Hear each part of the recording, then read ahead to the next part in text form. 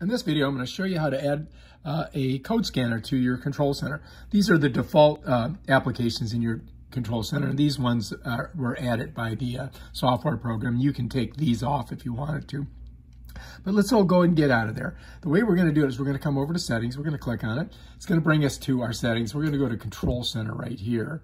Click on that. And then these are the ones that I just showed you were on the bottom. And you notice there's a negative sign next to them in a red circle. That's if you wanted to get rid of them.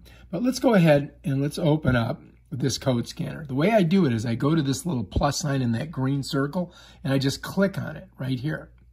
And what it does is it moves it right here. If you look, let me pull it down. There it is, code scanner.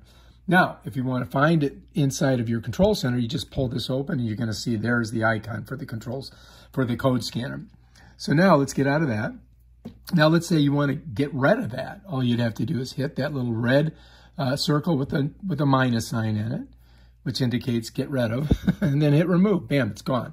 But let's go ahead and keep it in there. We'll go ahead and put it back in there, and that's how you do it. So again, let's get out of there. Let's pull our control center down, and there's our code reader, and that's how you do it. If you like this video, subscribe to my channel, and check out my other awesome videos on how to do stuff. Peace out.